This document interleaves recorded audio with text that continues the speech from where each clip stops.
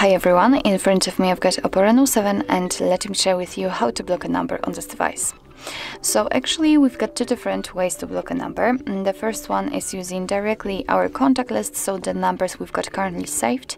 And the second option is, let's say, using the settings. Of course I'll show you both, and I think we will begin with the contact list. So let's open it. Find the contact you'd like to block and tap on it, and here we have to tap on the three dots icon in the right upper corner.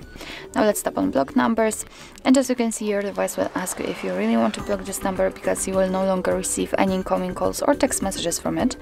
I don't want to report it as a spam, so let me untick this option and simply tap on block. And as you can see, we've got this characteristic icon. What's more, we've got the info that this number from now on is blocked.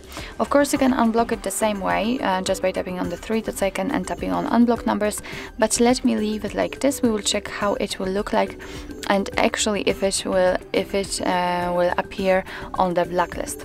So let me show you another way to block a number, and this way is more, I would say, manual, so you will be able to enter the number without the need to save it.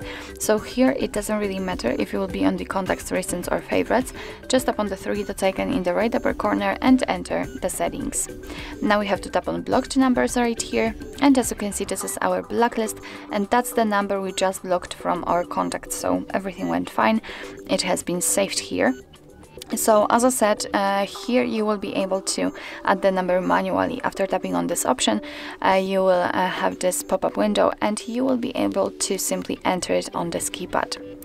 So let's tap on block after entering, and as you can see, it will also immediately appear on the blacklist, which means of course that you will not receive any incoming calls or text messages.